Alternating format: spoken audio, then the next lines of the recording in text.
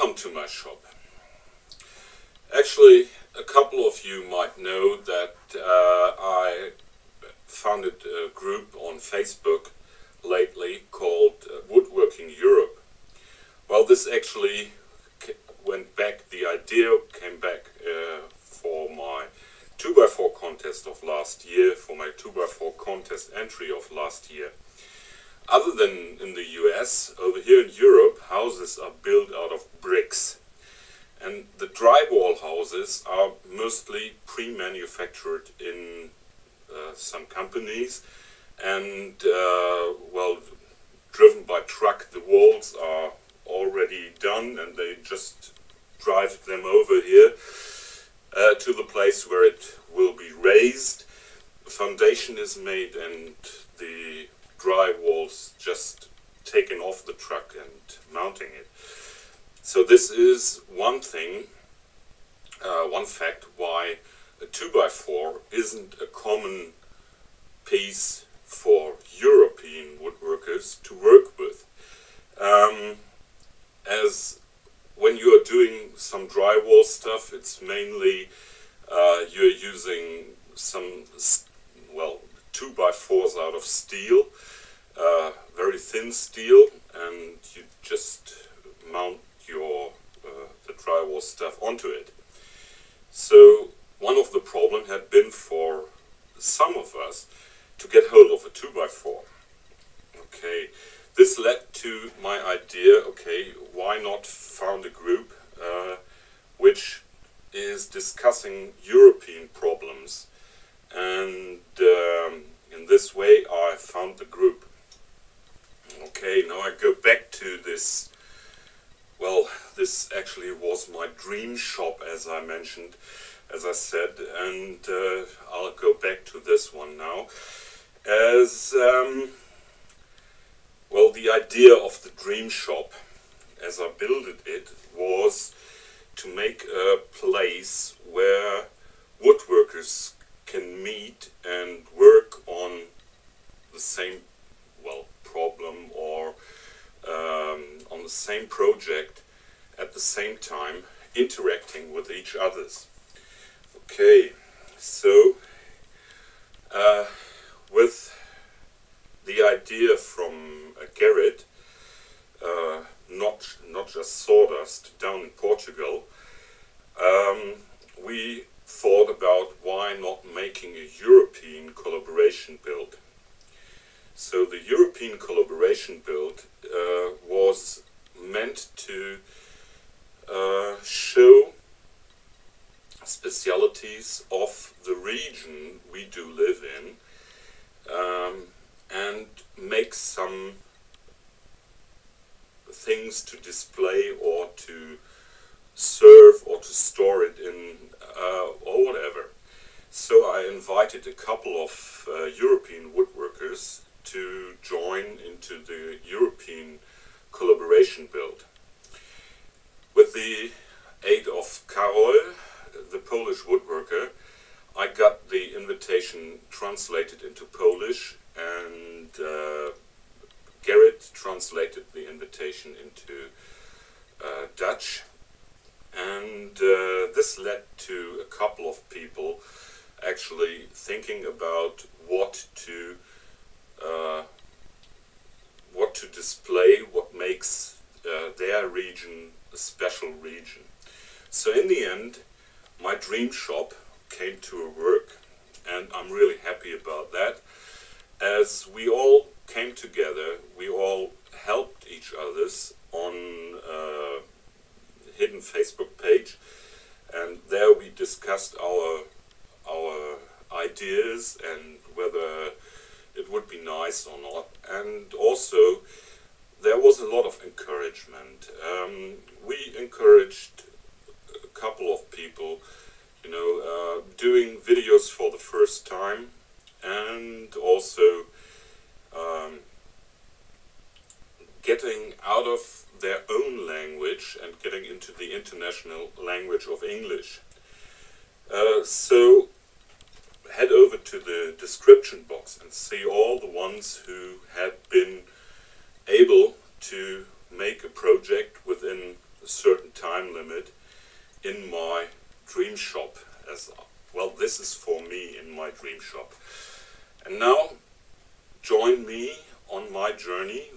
show you what makes what the speciality of Lower Saxony, especially my area here, the Lüneburg Heath in Germany, is, and what I made for it to display it.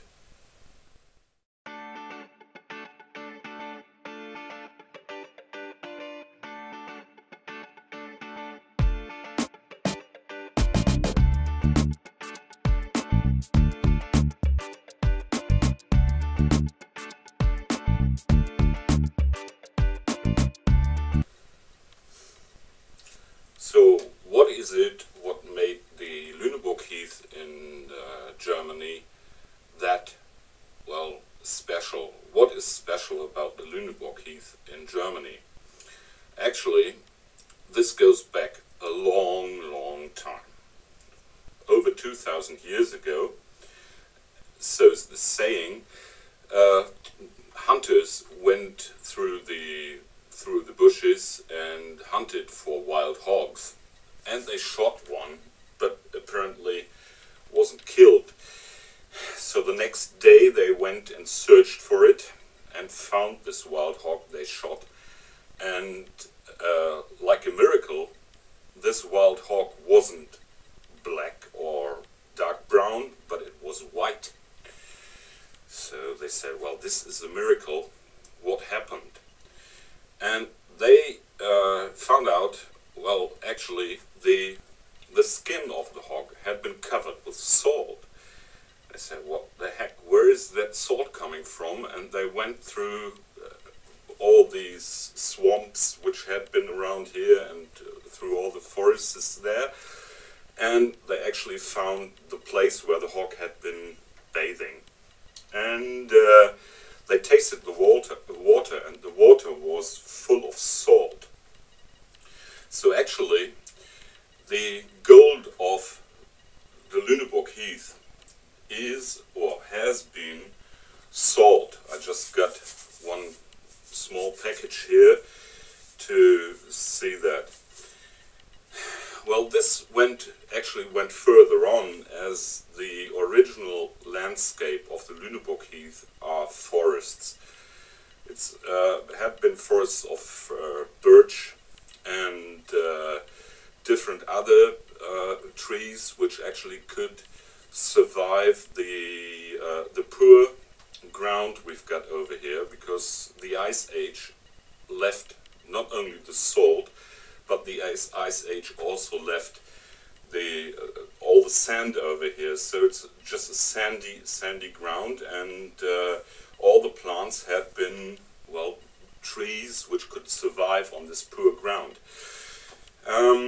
After the salt had been discovered, and actually the first written document about the salt had been the name of the main town in the district here, and the name of the town here is Soltau. And the first written document had been from 900 and something, where there was mentioned something like the Curtis Salta, which is translated into cottage at the salt, well, not river, small river. And this actually, after a couple of fights and all of that, changed into Soltau, and this is what gives names to towns over here where salt is in. Okay, what actually made the salt special for shaping the landscape was that at Lüneburg they thought about, well, making the salt professional, as the salt had been needed for conservation of fish fished in the Baltic and transported to, well, some places inside the country. And you can't, as they hadn't had any refrigerator or ice, they preserved the fish with salt. and this made Lüneburg very rich. And they took the water and cooked it. And for cooking the water you need wood, fire. So they went into the forests and cut down all the trees. Now we've got one animal over here, which is called the Heidschnucke, kind of a sheep. And this animal loves to eat young trees, other than the heath.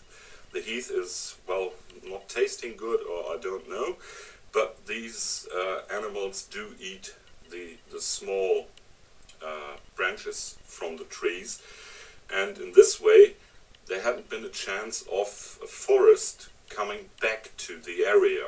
So the area ended up looking something like this, rather than it had been before like this. Okay, what did I make for this? And this is, I made a salt cellar for the, well, European Collaboration Build. And this salt cellar reminds me of the story behind the Lüneburg Heath, and it also serves pretty much other purposes. Well, where do you need some salt? You need some salt at breakfast. So I dished out the top here in order to place an egg. But you'll see this in the following video. And I hope you enjoyed that, and I hope you get a little understanding of how, well, something is really affecting the appearance of a region, which is my region, and this something had been sold which really changed the appearance of my region over here. So follow me along as I'm showing you how I made this salt cellar.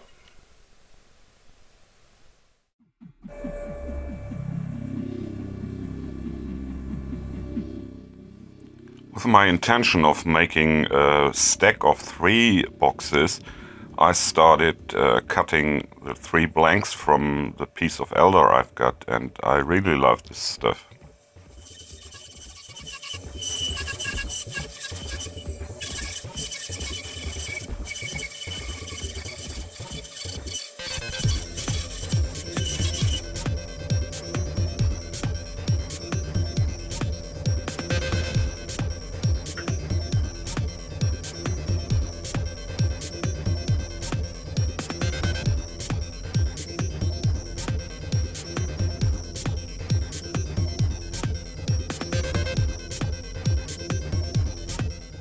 Some hot melt glue, I mount the blank to a glue block.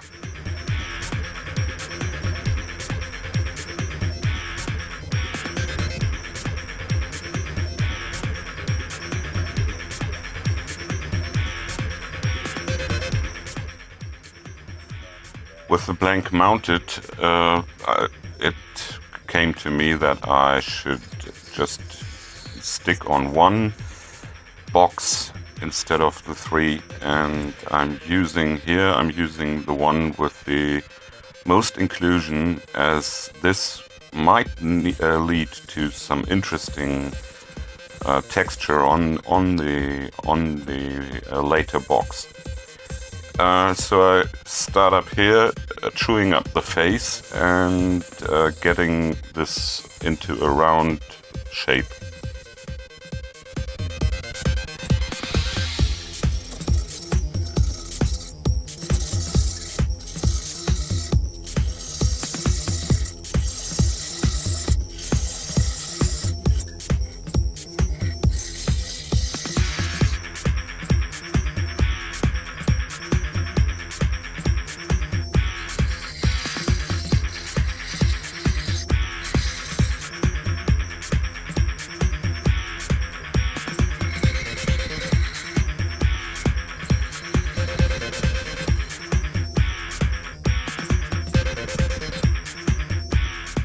drilling the pilot hole for the depth, I started with a breadpoint bit and finished up with a normal bit, as the normal bit hasn't got this pointy end, which leads to a deeper hole as I actually wanted it to.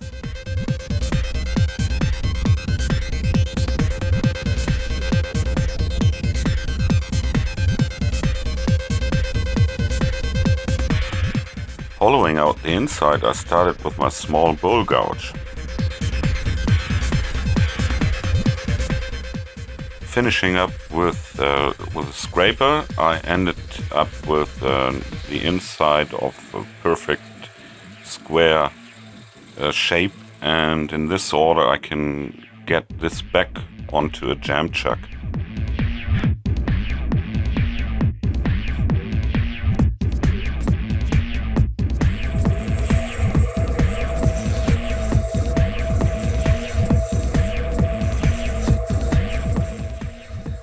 Having the box back on the jam chuck, I started by smoothing out the outer surface and cupping out as well the bottom of the box in order to have the box fully seated on a leveled surface afterwards.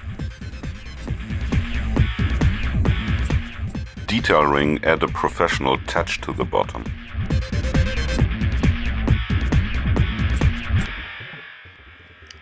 After sanding it down to 600, I apply a coat of sanding sealer to the outside and call the box finished.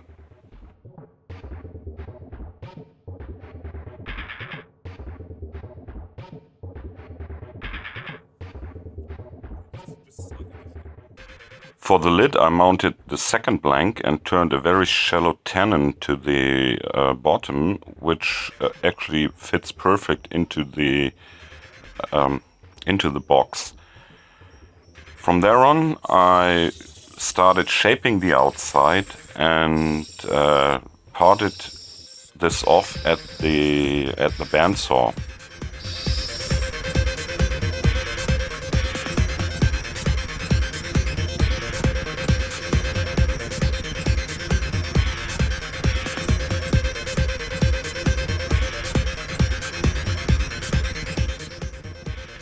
The remaining part of the blank became a glue block, and I just turned a small recess in order to align the lid and reverse mounted the lid with the aid of some double stick tape in order to finish it.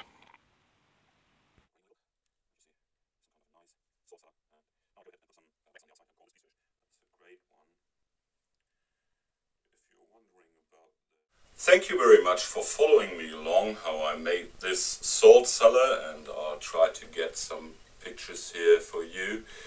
And this had been really a useful thing, and it describes how my region is affected by the salt. So we, especially we as woodworkers, should have in mind that we should be careful with all our resources and actually try to preserve our resources and keep on that. As some of the man-made landscapes aren't that pretty at all.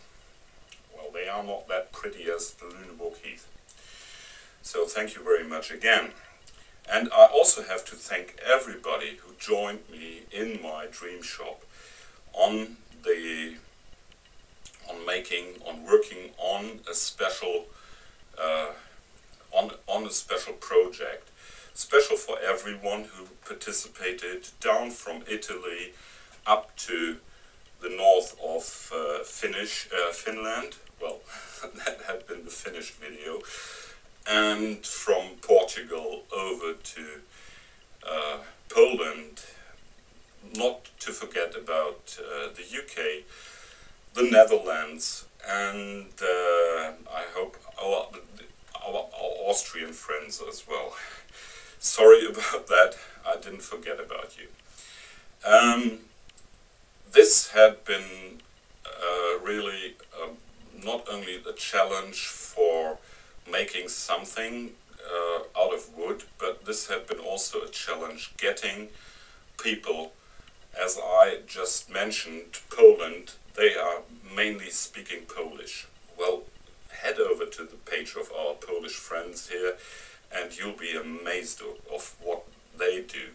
Finland, well, it had been kind of lucky that I call Kåre Sternbeck my friend for a long time now, and I really love what he is doing with his woodworking, and he is really taking care of all the resources he gets, and this is also something which gets me into that, which really makes me think about doing things like that.